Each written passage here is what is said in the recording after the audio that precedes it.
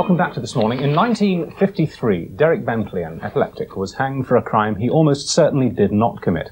Today, almost 40 years on, the infamous case is the subject of a new film. It's called Let Him Have It.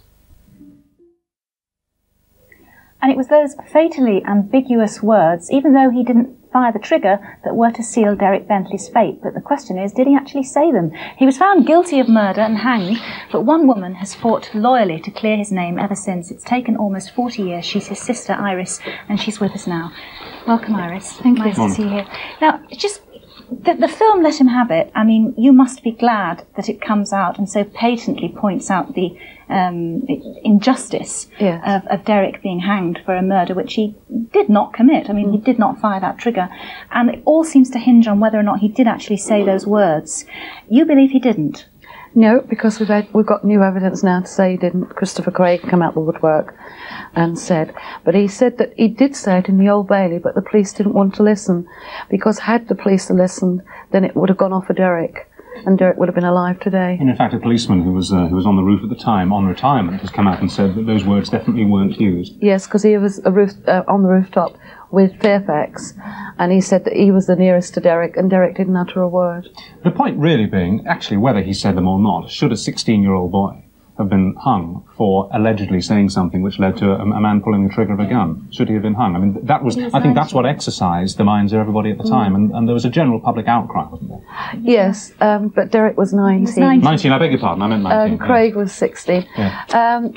I think that it was more of revenge, really. I mean, I'm against killing altogether. I mean, I don't like to see anybody hurt, or anyway. And I think it was because a colleague was killed. You know, they couldn't have Craig because he was 16, so they were going to have somebody. Yes. So the stories were made up so that Derek was executed, and that's why in the film Let Him Have It, that's what hung Derek. But it does, if you watch the film, it shows, you know, the policeman hiding down the side. Well, that was called pain, and I think it's brought all the details out, and I think once people see it, they make up their own mind. I mean, I went Friday night at the opening, and people were coming out and they were saying, you know, we'll write letters for you, Iris, the Home Secretary. You have seen the film, obviously. Did you see the ending? Because the ending is actually a depiction of your brother being hanged. I've just got a little way past now the condemned cell where he pushes his hand against my mother's against the glass.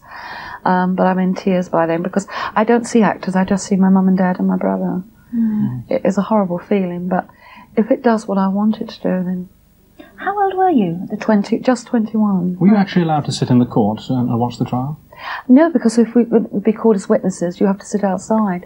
It was on the last day I got so fed up sitting there, and I said to my parents, I've had enough, I'm going in.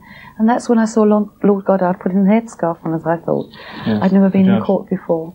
Ludovic Kennedy has written and spoken quite eloquently about the judge in the case, and like in so many cases, it's the personality of the judge that often has a very, very real bearing on the way things turn out.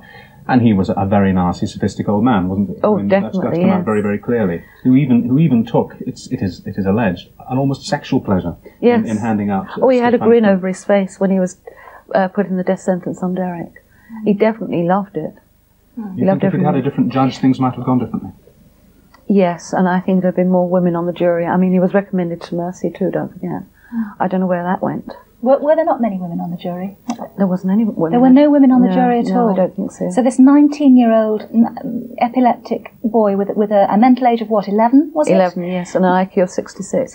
Yes, and whereas a lot of women would have seen that as, that's possibly my son, and might have been more inclined to be merciful. Do you now feel, I mean, when you look at miscarriages, grave miscarriages of justice that have occurred since Derek, things like the Birmingham 6, whatever, do you feel lastingly angry with the legal establishment? Do you think that there should be major changes made? Oh, I think there ought to be a lot of changes made. I think there ought to be more women on the benches, more men, younger men, and people at streetwise, you know, that know what's going on in the street. Whereas these judges, they're so old now. I mean, what happens? They get up in the morning, the car takes them to the court. They go home, the baths run for them. They don't know what's going out on the street. They haven't a clue. And I think until we get more women on the benches and younger men, I don't think we're going to be very successful in this country. It's a long time ago. It's 40 years ago, and one can understand why that sense of burning injustice should stay with you all this time. But when your parents died, you carried on the campaign, you carried on the fight. Do What keeps it burning in your mind? A lot of people would have let it go by now. I think it was the love of what he'd done to my parents, and the love of my brother. And I think if it would happen to anybody else, I think if they were a caring family, would do the same thing. We made a promise, and my parents never broke a promise to us. If they had to, they used to explain why. And that's why I never broke the promise to Derek or my parents. What is the promise? What was the promise? That I'd carry on until his name was cleared.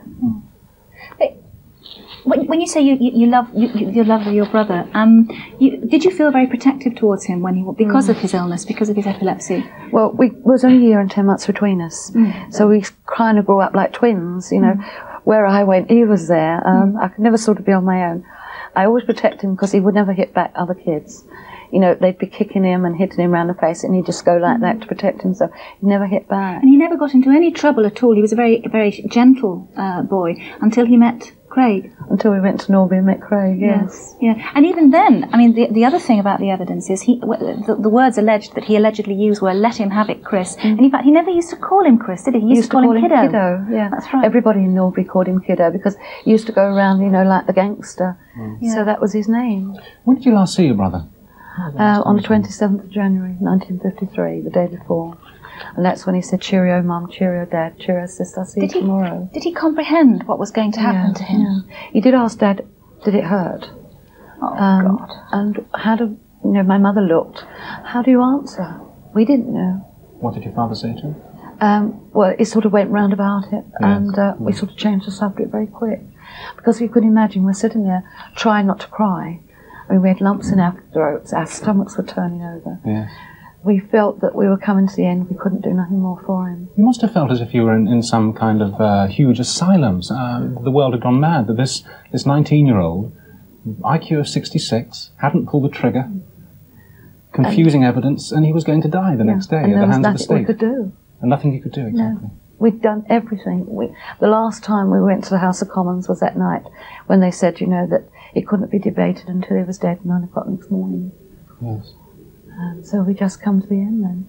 It's clearly still very fresh for you, but you must be very, very pleased that at long last the Home Secretary has ordered a reopening of the case.